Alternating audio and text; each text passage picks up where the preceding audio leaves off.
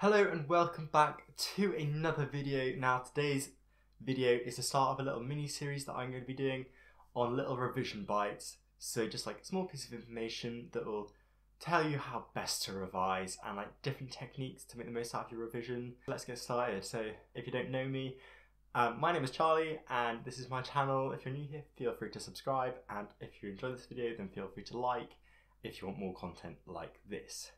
So today's video is active recall.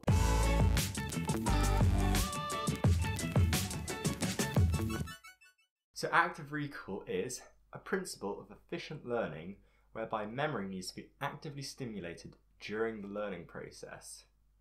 Now, most people often tend to do something called passive review, which is pretty much the opposite of active recall. You're probably guilty of this, I'm guilty of this even, and this is where you just do things like read the information, take notes, listening to podcasts, I've been doing that recently, watching videos, or just highlighting. These are just examples of passive review. You're basically just skimming over the surface of the knowledge. So in short, it's going into your short-term memory and you think you know what you're talking about. You may come out of a lecture and you may think, I think I understood that, like I understood all the concepts and things that were going on, but in reality, you didn't really know. Because if someone said, oh, can you just tell me what happened in that lecture? You may be like, oh wait, I don't actually realise what's actually been said. So this is where you need to bring in things like active recall to actually really stimulate your learning. So you may be wondering, how is active recall better than passive review? So passive review may feel really productive when you're doing. You may spend hours and hours just going through your content, reading it, highlighting it, and making the best notes that you possibly can. However, this isn't always the best thing. So in a study by Karpicke and Roediger,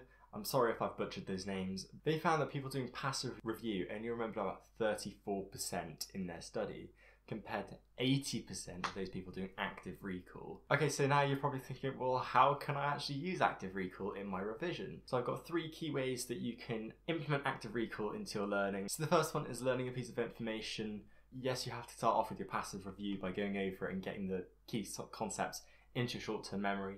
And then from there, you want to test yourself and carry on until you eventually get them all right. And then come back to this another day later and test yourself again, and then again and again. So just keep on testing yourself, because the more you test yourself, the more your mind will think, I need this information, so it'll be stored into your long-term memory. So then when it comes to the exam, the test, whatever, it'll be there and you can quickly recall it from your mind. Another one that you may want to do is something where you write a topic down or a question and set yourself maybe 10 minutes or so and just write down as much as you possibly can for that topic that you can remember. Firstly, start off by reading a page, absorb as much information as possible, and then close it, put it away, and then write down as much as you possibly can. Again, you may want to repeat this a day later and see what you've remembered from last time, and hopefully you should be able to record every key point that you want to be able to get. And hopefully you should be improving each time until the point where you've eventually got it in your long-term memory and you can recall it whenever you need it. One thing I think is a really good way of using active recall is by teaching someone. So you don't actually need someone to listen, because you're not always going to find someone, but if you can get someone to listen, then that's even better, that's perfect. But what you want to do is teach someone or something. You may even want to teach your wall. Obviously don't use your notes, don't use your things like that, just do it from the top of your mind. So you're actively recalling the information, and by doing this you'll be able to find the bits where you do know and the bits where you don't know. And also by teaching someone, you're just kind of voicing your thoughts and it's getting the information out and to the point where you understand it, because if you don't understand the concept, you're not going to be able to speak about it. Something that you can use that is quite good at active recall, I tend to use Quizlet, and if you want to see a video on how to use Quizlet effectively, so like how to do really good questions, then please let me know in the comments section down below. I'd really appreciate that. Anyway though, I hope this has helped you. If it has, leave a like.